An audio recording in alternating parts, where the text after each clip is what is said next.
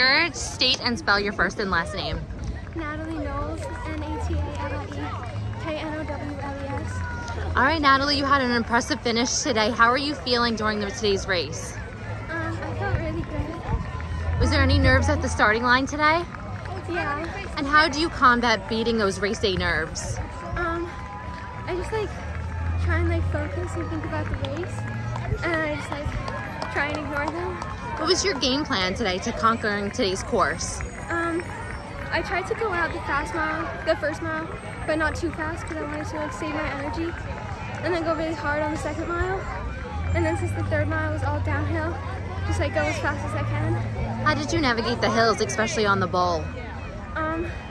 I just tried going as fast as I could on the downhills, but not wasting my energy, and pushing up the uphill as hard as I could.